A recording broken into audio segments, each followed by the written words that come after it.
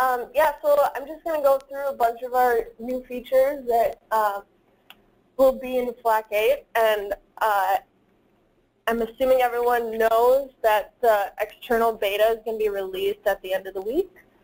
So yeah, it'll be nice just to have an overview of what to expect in FLAC 8. And I also have Jen on the line for any questions that I might not be able to answer myself.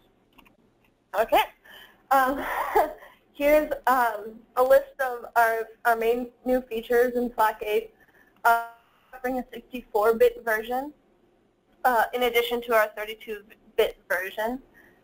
We have multi-threaded fluid flow calculation, new and updated constitutive models. We're offering factor of safety contouring built directly into the GUI. We have a structural element that can now be used in axisymmetric models. We have a new seismic input manipulation wizard for dynamic simulations. We have a built-in control of boundary force relaxation. And we have a new continuous color scheme for contour plots. We have a handful of groundwater flow analyses, a bunch of new graphical user interface enhancements, and a bunch of smaller features that we're adding that I think are really good and that's going to really speed up using FLAC and make it a lot quicker. Yeah. So here are some of the speed and memory improvements that we've added. Of course, we have the 64-bit version, and that's going to eliminate a lot of the memory limitations imposed by 32-bit operating systems. And it's going to allow for larger models, and the models are only going to be limited by the physical memory of the computer. Additionally, we have some multi-threaded fluid flow calculation added. In FLAC 7, the calculations of the equations of motion and constitutive relations were multi-threaded, but now in FLAC 8 we've added multi-threaded calculations for fluid flow. And this is going to increase the speed of calculations, but will vary based on your computer, based on the number of processors, processor architecture, and available RAM on your computer.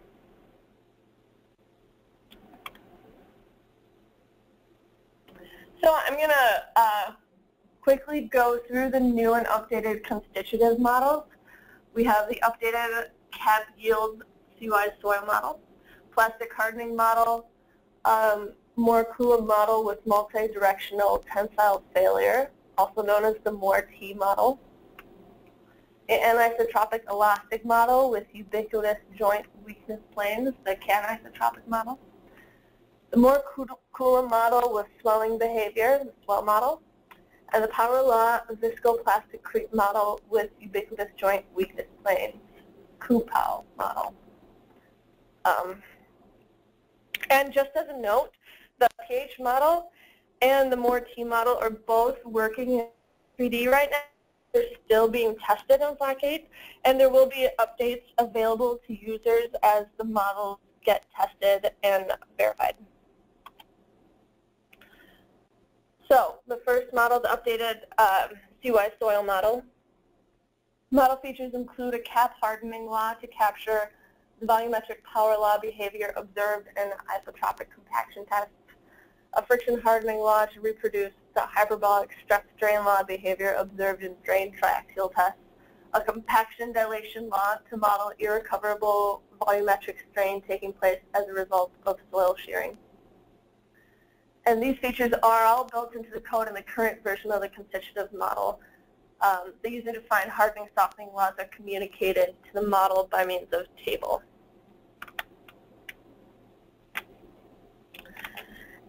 Next we have the plastic hardening model. This model extends a hyperbolic Duncan-Chang nonlinear elastic model to an elastoplastic counterpart to provide better pre-failure stress-strain relationship. Different stiffnesses are introduced for primary loading and unloading reloading. And there are two types of hardening, namely shear hardening and volumetric hardening in the model. Next we have the Moore-T model. And the inputs for this model are the same as the Moore Coulomb model. But if there is no tensile failure or all the tensile cracks are closed, the model behaves the same as a perfectly plastic Moore Coulomb constitutive model. But if the tensile strength is exceeded, a crack is formed perpendicular to the principal tensile stress. No crack is allowed to develop in other directions. After the crack is closed, a new crack is equally likely in any other direction.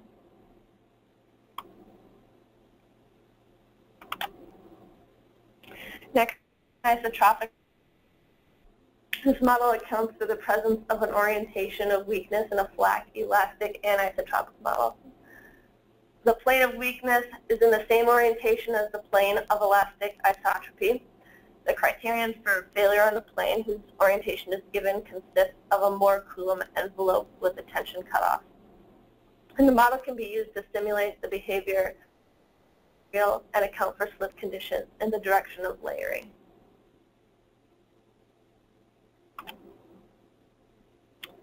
Then we have the swell model.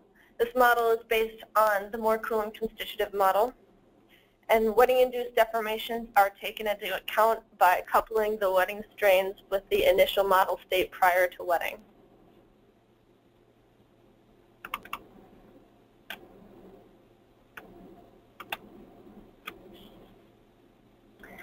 And our last model is the Kupal model. This model simulates the viscous, elastic, plastic, mechanical behavior of ubiquitous joint rock with C-power type creep occurring in rock matrix. It combines two existing models in FLAC, the C-power and ubiquitous joint models. It accounts for the presence of an orientation of weakness, and yield may occur in either the solid or along a weak plane, or both, depending on the stress state, the orientation of the weak plane, and the material properties of the solid and weak plane. So those are all of our new and updated constitutive models. So now I'm going to go through some of the other features that we have added to FLAC 8. So we've added the ability to plot factor of safety contours, and this was in FLAC 7, but you had to use a fish function. So now that this is built directly into the GUI, it's a lot quicker and a lot easier to use. And I know other software companies such as Slide do have this ability, so it's nice. I think it's nice for the users to have this option built into FLAC as well. And then it also allows for multiple minimum states to be checked, which I think is nice to visualize.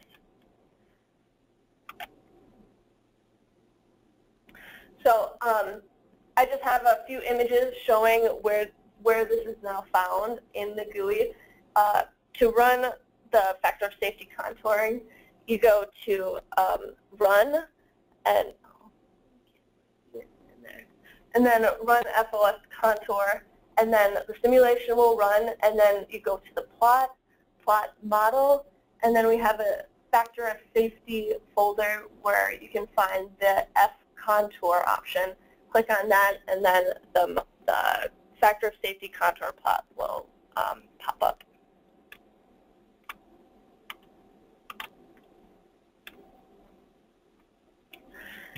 Next, we have the structural element, which can be used in axisymmetric models. It's a shell element. Shell elements are two-dimensional elements with 3 degrees of freedom at each node.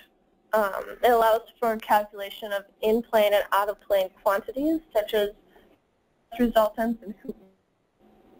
And some applications are shaft lining, pressure vessels, and circular plates.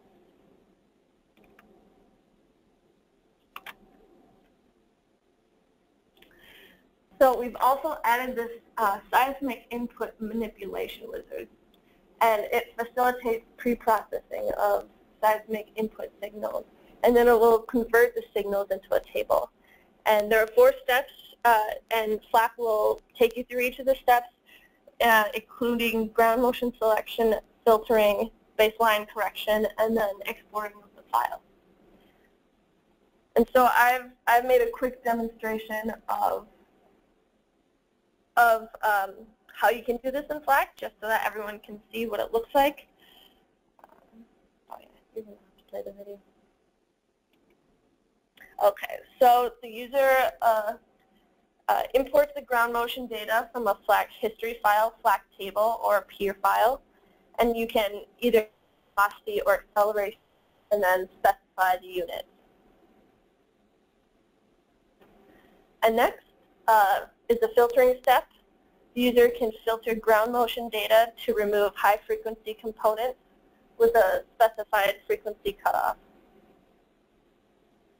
Then we have the baseline correction. The user can add a baseline correction for velocity or displacement drift by removing either the mean acceleration, the running average displacement, a polynomial fit displacement, or a low-frequency sine function. And then you process data as history or a FLAC table file in the last step.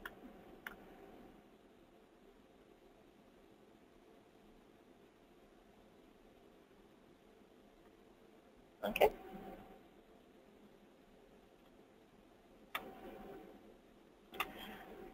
So the next really cool feature is this built-in control of boundary force relaxation.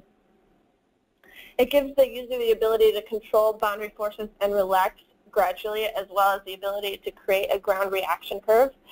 And for anyone who's already done this in FLAC 7, it took multiple fish functions to create ground reaction curves and to simulate these reaction forces.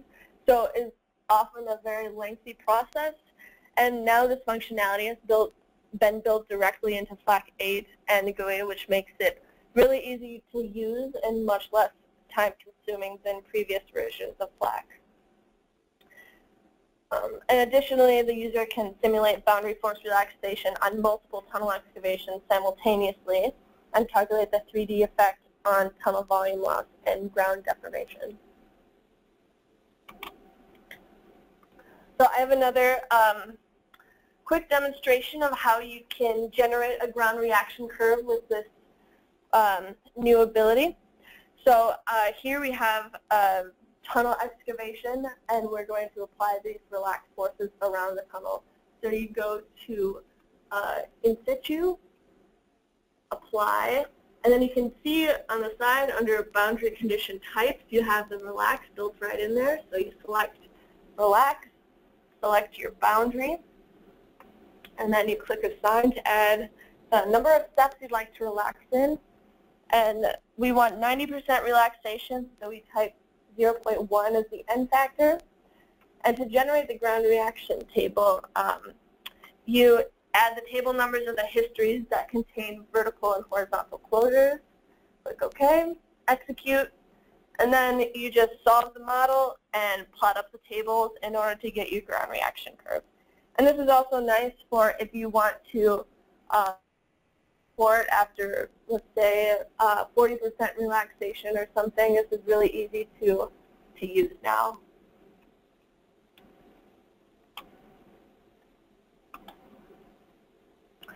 So we have a new continuous color scheme for contour plotting, and I have a quick demonstration of how to use that as well. So under plot, you go to the plot color, and you have two options. You have color option, continuous color option, and I just wanted to show it off because I thought it was pretty cool, really easy to use. And I know this is another thing that our clients have been asking for a while. I'm really glad this is in the new version.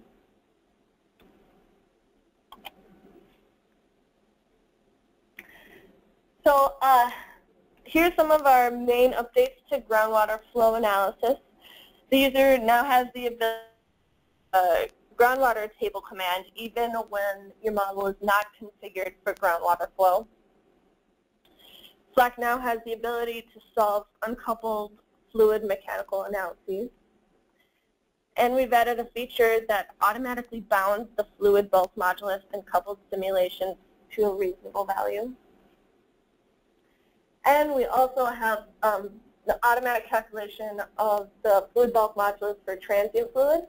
FLAC will automatically adjust the fluid modulus in order to preserve the diffusivity.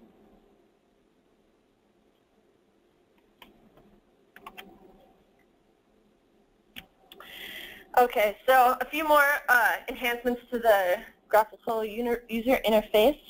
We've improved the model property dialogues, and this will give the user just more control of what they want to input, and we offer basic and advanced inputs.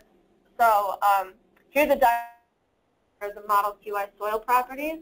Right in the top box, you don't have the advanced checked, so you have more limited options, but if you check the advanced, you have a lot more options of what parameters you can input to your model.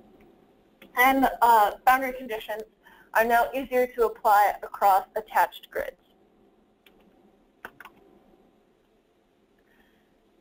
Next, users can now use the control key to select multiple files when calling tables or other files.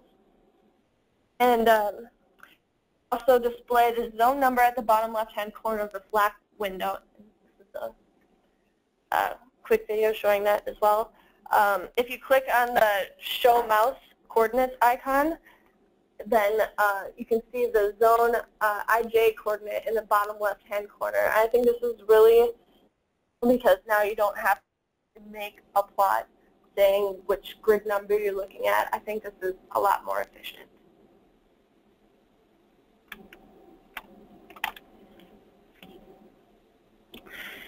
Okay, and then another cool feature, you can export plot history by right-clicking on the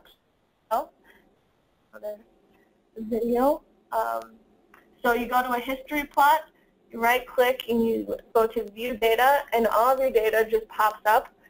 And I know this is something that doing FLAC support, I get this question all the time for an easier way to directly export history data. So I think our users are going to be really happy about this feature. And a few more. We've moved the Plot FOS tab from the Run tab to the Plot tab. So just to avoid some of the confusion we've been getting in the past. You can now adjust the font size on the record pane and caption pane by using the Control plus the mouse scroll. We now offer a total head boundary condition option. And when you're fixing grid points, you can now select a region, so you don't have to drag your mouse over all of the grid points that you want to fix. You can just specify which region, and FLAC will highlight that whole section. Additionally, we have added the ability to hide or show the DOS console window. So if you go to Show, Sources, DOS Show, then when you start FLAC 8, either it will turn on or turn off depending on how you have that selected.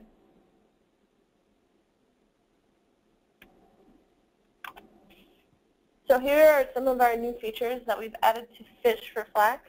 We've increased the maximum character limit per line from 80 to 200 characters in Fish. There are a few new Fish variables which relate to the zone center, where X center is the X component of the zone center, Y center is the Y component of the zone center, and the total displacement of the zone center. So those have all been added. And we also have a new Fish function to vary the slope angle for a given factor of safety.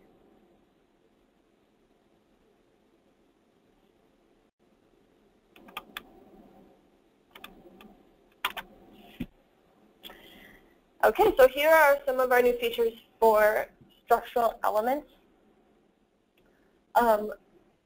Can include and rock bolts for factor of safety calculations.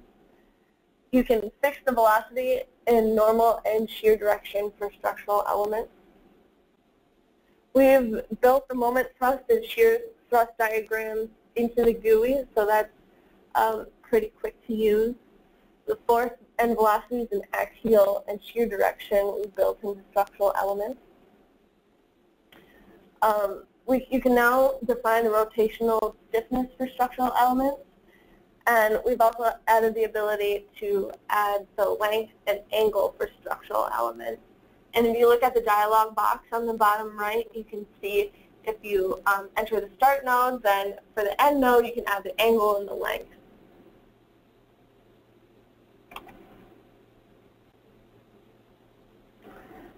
So a few more features relating to commands, tables, and history. So for the print profile command, we've also added a table keyword. We've modified the history write format when outputting multiple histories. Users can choose to store different histories vertically or horizontally. We've added the close keyword for the history write command. And we've also added the ability to solve elastic for most constitutive models.